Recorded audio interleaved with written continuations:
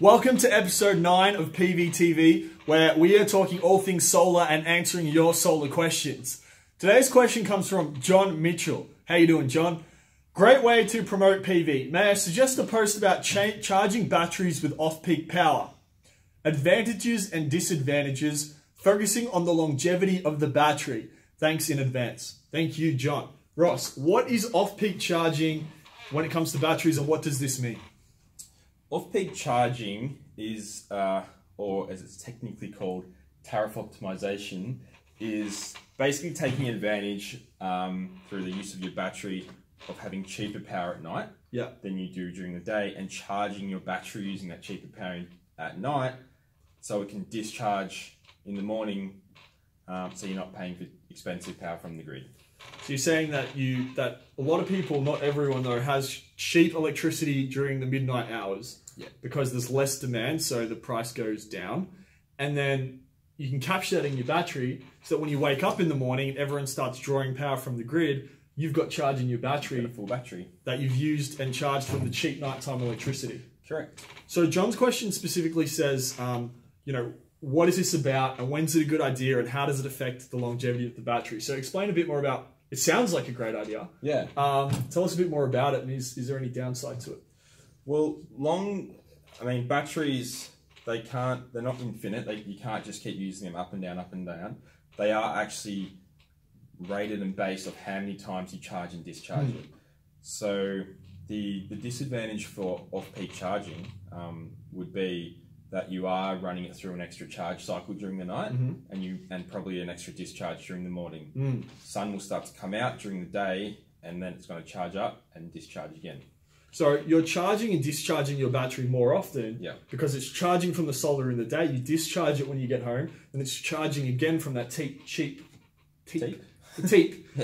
nighttime electricity, and then it's discharging again in the morning. So you're kind of putting more stress on the battery, or more strain on the battery. And these lithium batteries, they're actually, like you're saying, rated for how much stress you put on them, and the more stress you put on them, the less life you get out of them.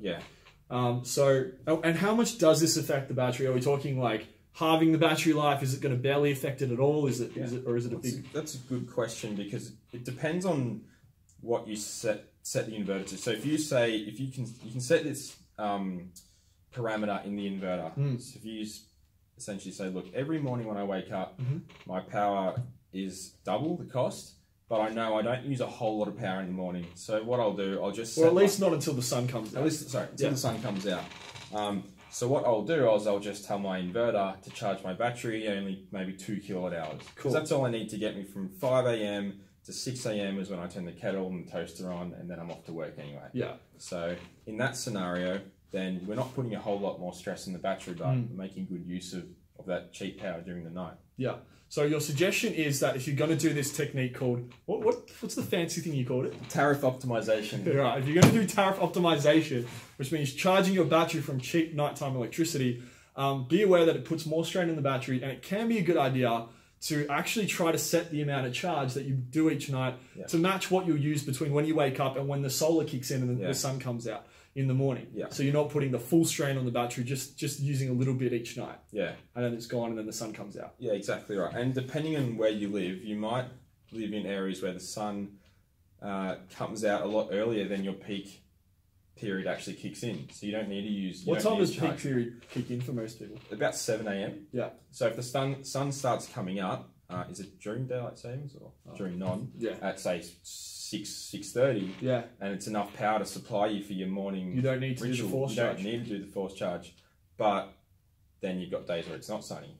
So maybe, would you say for maybe 6 months of the year, changing that parameter in your inverter so that during winter you're maybe having a little bit more power in the battery, and then in summer you're taking that strain off the battery and letting it... Would that be a good idea? Is it hard to do? Not a bad idea. I just thought of that. I've never... I don't know. You could do that. But then there's also other options, which is where... So that's option one. That's option one. We'll call that the manual option. We'll call that the manual option. You go out every season and change your inverter settings to suit the season. And it's not too hard to do. It's not too hard to do. Option 2 is the automatic version or the smart version, and that would be this little computer box here, which is called Reposit.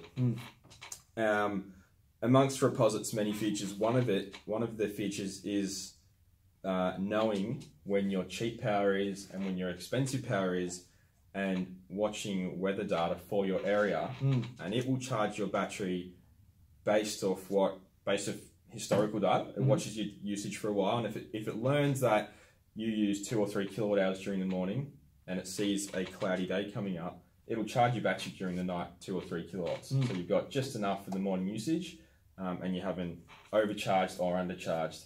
And days where it picks up, it's going to be a nice sunny day the next day, doesn't bother charging it at all.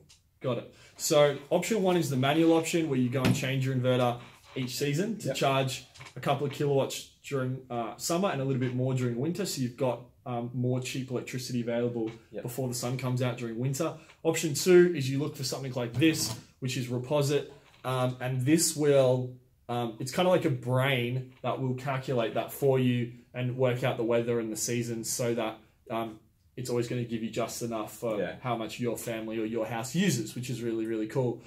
If you can't be bothered changing that manually, which many of us can't, or we forget, we have good intentions. So this thing is about, to add onto a solar system, is about $1,000 roughly installed, depending how many phases you have.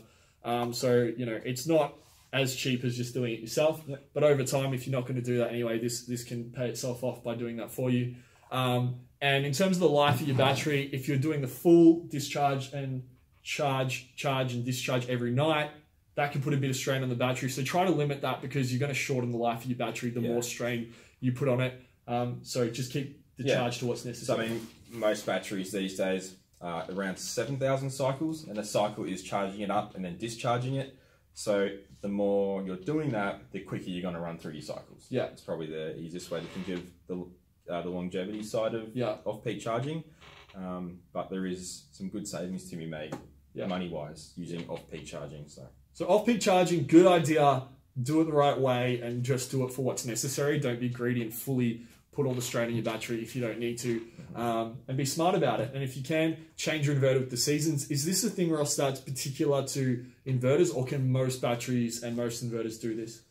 Most inverters can do it. I haven't come across an inverter yet from all the inverters we've installed that couldn't do it. There's actually a video on our page if you have any of our inverters that we've installed that will show you how to do this yourself. It takes a few minutes. So if you go to the video section of our Facebook, you'll find them there, or just ask below this video and we'll link you to it.